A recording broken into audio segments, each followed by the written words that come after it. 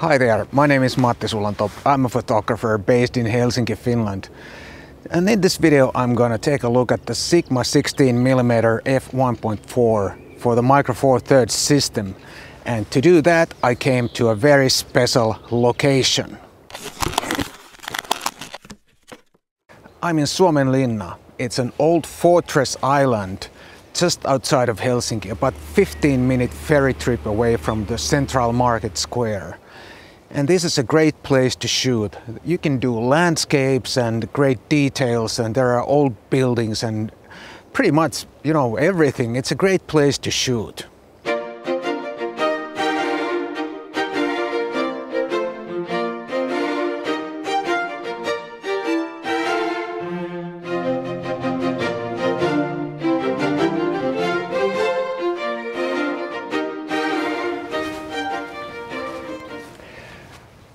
Okay, I think it's time to put on some more clothes. It's surprisingly chilly here, even though the day is pretty, but the wind is cold.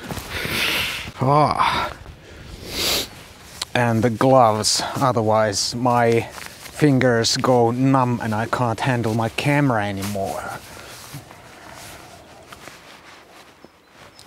So early in the spring, it's probably not the best time to be here because everything is still gray and there's no green anywhere.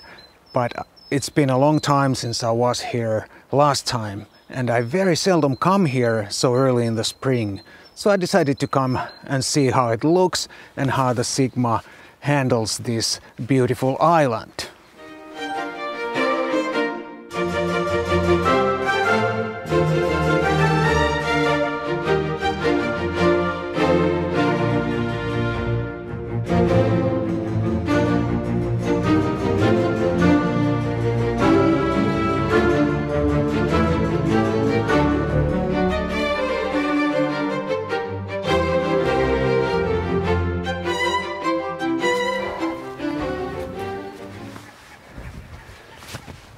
This is nice and warm. There's no wind here and the sun is shining. My first impressions of this lens are favorable. This is a sleek, simple matte black design like almost all modern Sigma lenses are. The focal length is 16mm and the fastest aperture is f1.4. I like this kind of wide-angle lens for general photography, as I've said many times before. But now I'm gonna take some more pictures and I'll get back to the lens and more details in a bit. I guess the best time to come here would be 6 o'clock in the morning and catch the very first ferry. But I'm way too lazy to do that and way too slow in the mornings to do that.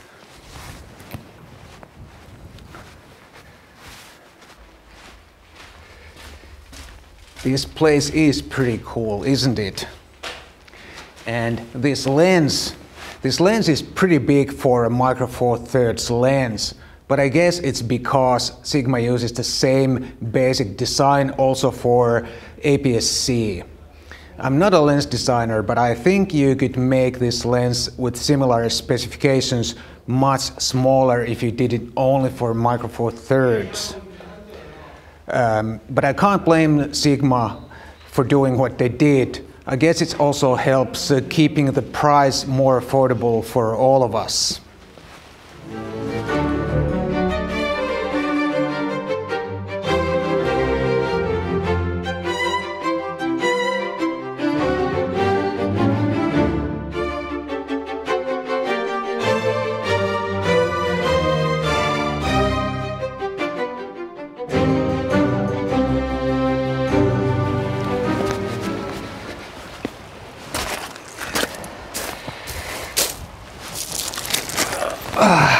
By the way, have you ever wondered why they always recommend a wide-angle lens for landscapes? For somebody like me, who's relatively unexperienced landscape photographer, I find that with a wide angle, it's way too easy to fill the foreground of the image with some useless empty space. And I think, at least for me, telephoto lens is much more easy to use in landscape photography. But now I'm gonna go and practice some more landscape photography with this nice Sigma 16mm f1.4 lens.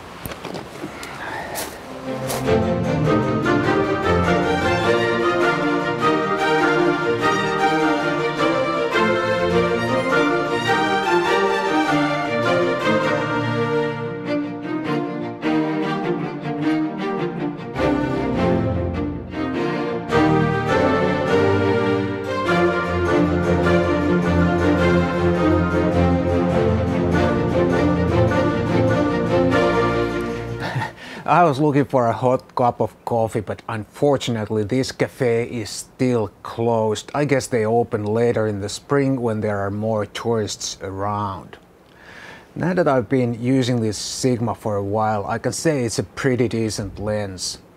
The sharpness and contrast are really great throughout the aperture range. Of course, when you stop down you get a little bit better performance, but still all in all I would say in that regard this is a great lens.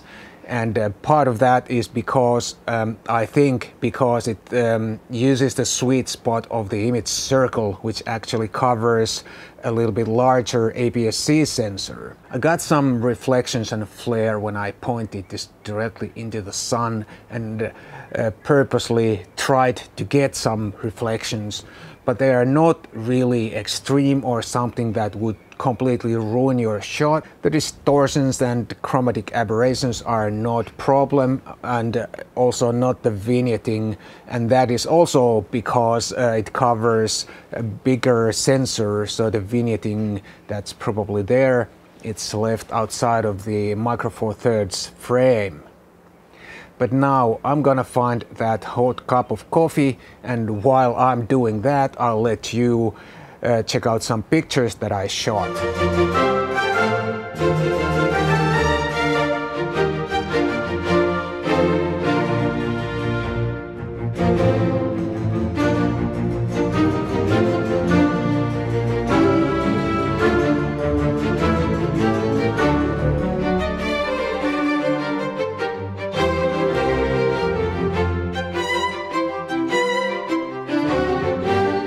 No luck with the coffee yet. I guess the only open cafe is where the ferry leaves, and I'm right now at the other end of the island, so I don't want to walk there right now. But let's have a look at the specifications of the Sigma a little bit. The optical construction is 16 elements in 13 groups, including 5 special glass elements and 2 aspherical elements. And according to Sigma, this is dust and splash proof design, and the filter thread is 67 millimeters, and the lens hood is included, which is very good. The autofocus of this Sigma 16mm f1.4 is really fast and reliable. It feels as fast as the best current Micro Four Thirds lenses. And the minimum focusing distance is 25 centimeters, which is pretty normal for a wide angle like this. This is such a great place. You can shoot landscapes, old buildings, great details, and there's even a submarine here. So if you're ever in Helsinki, you gotta come and see this place. If you're still watching, you probably like this video, and you may also like my other videos. So please consider subscribing to my channel and tap the bell there also so you won't miss any of my future videos. I'll publish a new video every Tuesday and every Friday. At least it's not crowded here at this time of year. When it's really pretty sunny summer day, this place is packed. Both locals and tourists come here to enjoy this beautiful island. But now I'm gonna enjoy some more photography before I head home.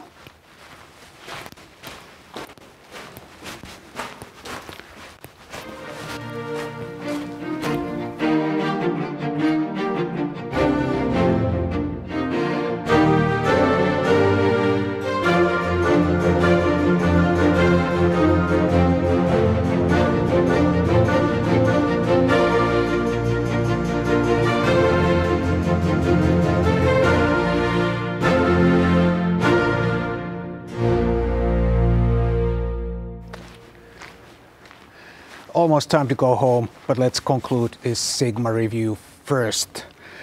I think this is a great lens for any Micro Four Thirds camera.